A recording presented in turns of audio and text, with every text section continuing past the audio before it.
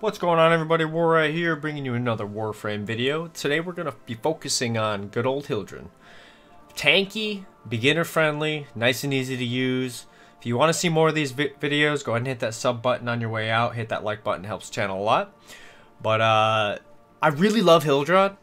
She's a lot of fun, super tanky, fairly easy to use, quite versatile, does a lot of damage.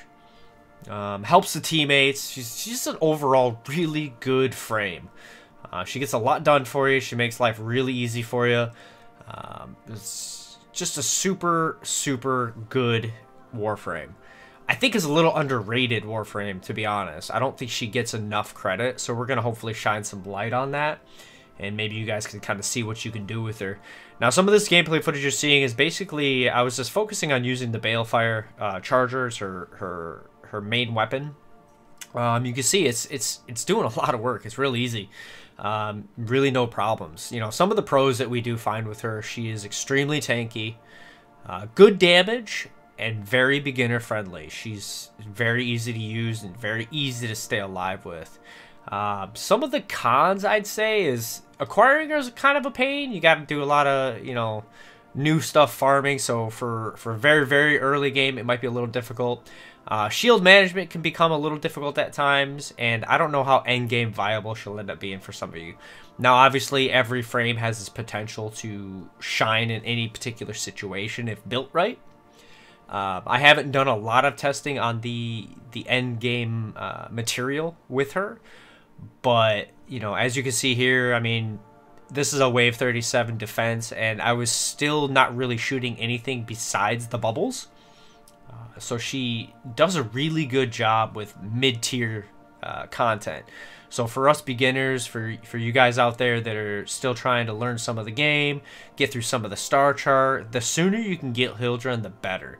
She's going to do a lot of good work for you overall. It's really nice to have.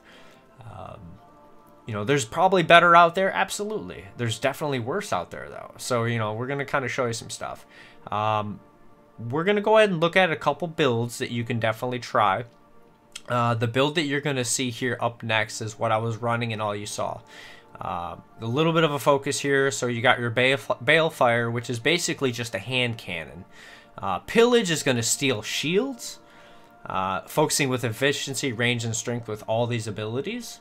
Haven is going to actually be where you're going to be buffing your teammates. You're also going to be buffing your own. And her 4 is just the Aegis Storm, which is, I don't use it a lot, but it definitely comes in really super handy. As you can see the build here, this is what I was running in the footage you saw there. Loot Detector, Redirection, Vigor, Prime Continuity, Stretch, Intensify, Blind Rage, Augur Reach, and Augur Message. And I'm going to also show you here another option that you could go with Corrosive Projection, Redirection, Gladiator Aegis, Streamline, Fleeting Expertise, Transient Fortitude, Augur Reach, Stretch, and Intensify. These are just a couple examples of things you could definitely go with and have a really good time. This next build is just your basic Balefire. You know, just putting up as much damage as you can. And I'll show you what I did here. I got this thing up to 35,000 radiation. Not a lot lives with 35,000 radiation. It does a lot of work for you. So that's a good start for you, and you're not going to have any real issues with much content. Like I said, up until mid to late game, really. And even then, if you play her right and you learn to manage the shields, you learn to manage your energy, which is your shields, it's super nice. Like, you know, not having to worry about energy drain. You can balance your abilities to keep regenerating your shields, which is regenerating your energy. Really comes in super handy. There's not a lot of downtime if you don't want it. Hildryn itself is just, like I said, overall a really good frame for anybody starting out the game.